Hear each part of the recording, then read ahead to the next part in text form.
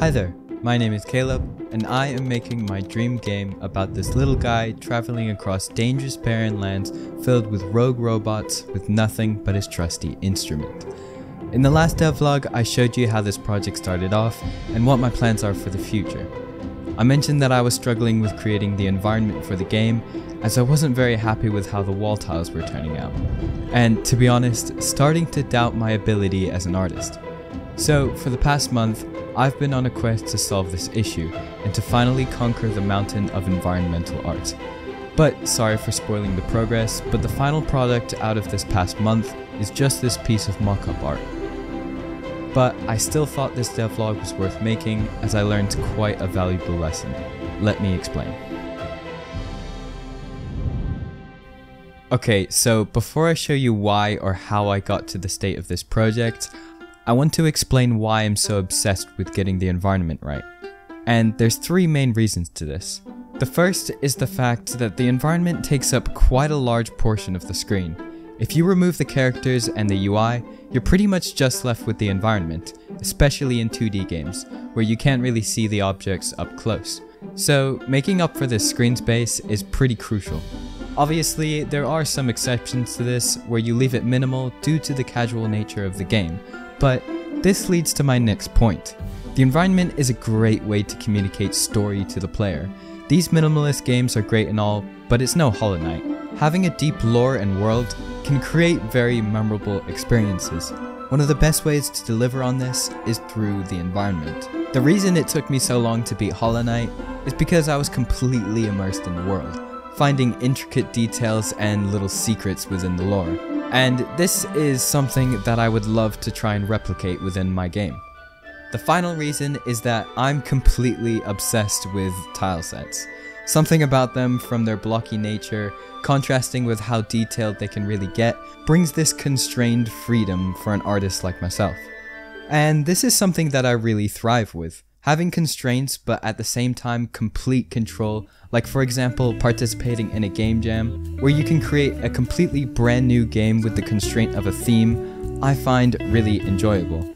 So in conclusion, I really wanted to get these tile sets and the overall environment right, because it's one of those tasks which, if I get right, I can prove to myself my ability as an artist. But visual barriers are not the only problem I was faced with. For many years, indie game developers have been faced with the challenge of creating dynamic tile sets, which change due to the environment around them. With the procedural generation, nothing can be foreseen. Level designers are of no use in these dangerous waters. For only the gods of RNG can help us now. So many algorithms, so many barriers, so many suggestions within the comment section of my last video. But which shall I choose? Shall I go down the dangerous and unknowing path of wave function collapse? Shall I make my own rule tile system? Or shall I carry on with the enemy that is Unity's built-in rule tile system? Oh. Jokes aside, creating these tiles to dynamically change depending on how they're placed was something that I was a little stuck on. So in the last video, I asked you guys if you had any suggestions, and there were a ton. And really good ones as well. But there was one that really stood out. Basically, I showed this video in my last video, which was a tutorial on how to create custom tile data in Unity. And the guy who made the video posted a comment saying how he could give me a free version of this Unity package he made, which could potentially fix the problem. Which is just so cool. The fact that I have a community which is able to sacrifice their hard work to help me is amazing. If you don't know about the one and only Vihan, he's a legend. He makes some great tutorials tailored towards Unity developers, so if you're a Unity developer yourself, I recommend checking some of his stuff out. So with this new package, I had cleared this barrier quite easily. I haven't quite dived into the package yet, so that will be the next thing I will be doing. Okay, so now it's finally time to make these tiles.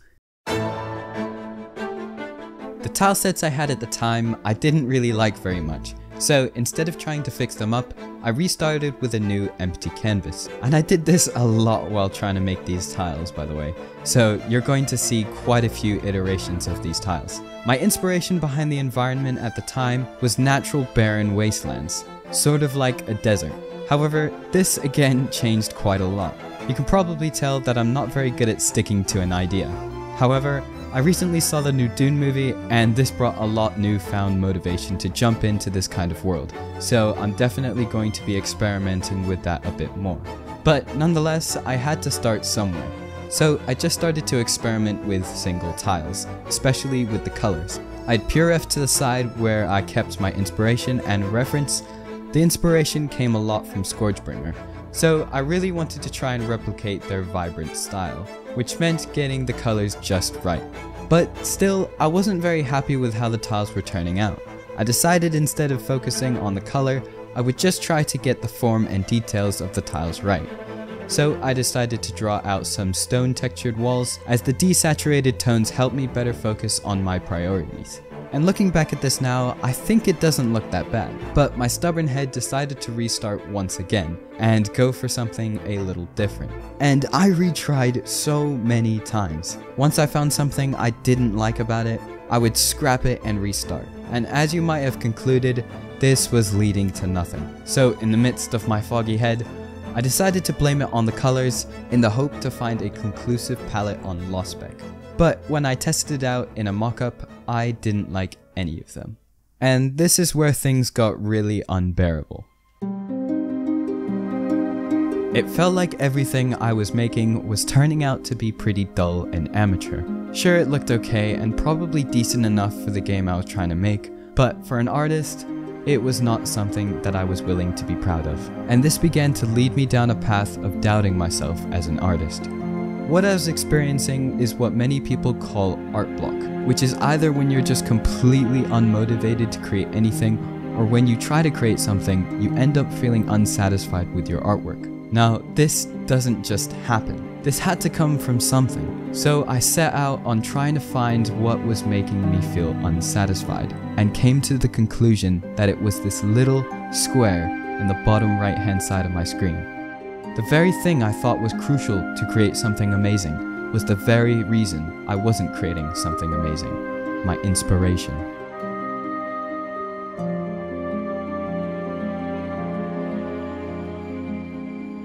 Having these amazing pieces of inspiration in the corner of my eye kept myself from admiring my own artwork, and instead caused me to compare it.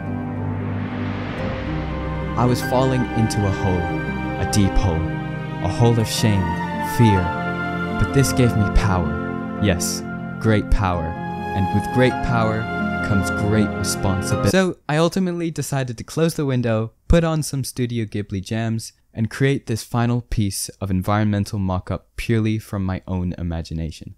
I decided to draw out just a very standard environment with just a simple grassy area. And I've gotta say, having nothing to compare your artwork to is pretty refreshing. Creating this mock-up brought so much joy, as I was finally feeling happy with what I was creating. And in the end, I was. So, yep, that's it. You just watched an entire month's worth of dedication and hard work. But that is the truth. Sometimes you're faced with these barriers and you just kinda have to get over them. But before you go, I just want to say thank you so much for the support on my last devlog. I was hoping for maybe around 4,000 views at most, so it's pretty cool to see that I was very wrong. I've had so many great conversations with you guys in the Discord server, and of course replying to your really encouraging comments. If you're sad the video's over though, be sad no more, cause you can listen to a podcast which I was on, hosted by the Ramblecast. But seriously, these guys are very cool and you should go and give them a listen. Oh, and one more note before I go, I have exams coming up, so I might not upload another video for a little bit. So, wish me luck. And with that said, thank you so much for watching, and I'll see you in the next one.